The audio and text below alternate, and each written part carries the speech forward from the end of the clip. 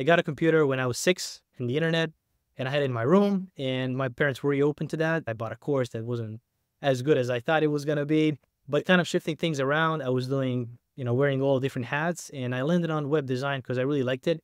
From the moment I was building my own first website to the moment I was, helping a client launch his own and a product and doing all of this sort of stuff. You wouldn't believe how many websites are built. Like, I'm talking multi-million-dollar businesses on simple platforms like Shopify, pretty much drag and drop. And then, WordPress as well with Elementor Pro.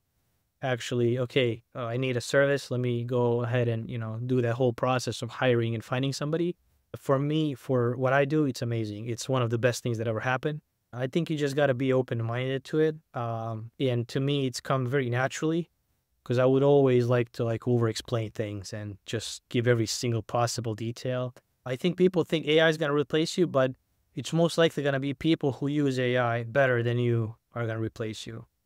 When AI makes you more efficient, is it more about getting that time back so you can be spending time with family and relaxing, or is it about making you more efficient at your job so that you can spend more time on the things that really you want to be spending time on within the business? I'm getting married in about 3 to 4 weeks. So we're seeing an era come through where coding isn't necessary anymore.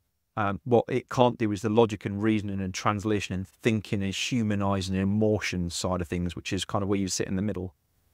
So if you go back to the era of ClickFunnels, you're going to see a lot of bad looking boxy websites that convert like crazy with the red ribbons and stuff and, buy now, this and that.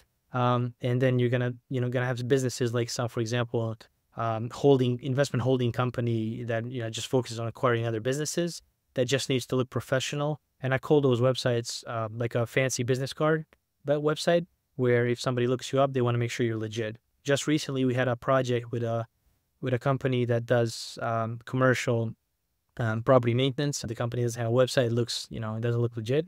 But I always say, if you want both, just look at apple.com, one of the most beautiful websites ever. And I'm sure it does its job in converting. It's probably just the way that you do something. And one of those most prominent examples, I would say, of a booming industry in terms of business development is definitely cold email. It's been, and I've dabbled myself in it a lot.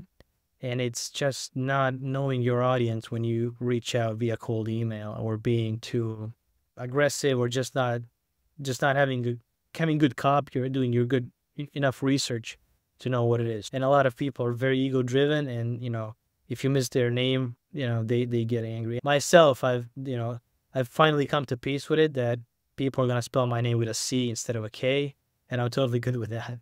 Yeah, I'm gonna sound like Alex Ramosi now, but it's probably content. And I say that because I'm guilty of it as well, of not doing it, right? You can see the evidence of that wherever you turn your head. So content and fighting for that piece of pie is definitely something every business should do.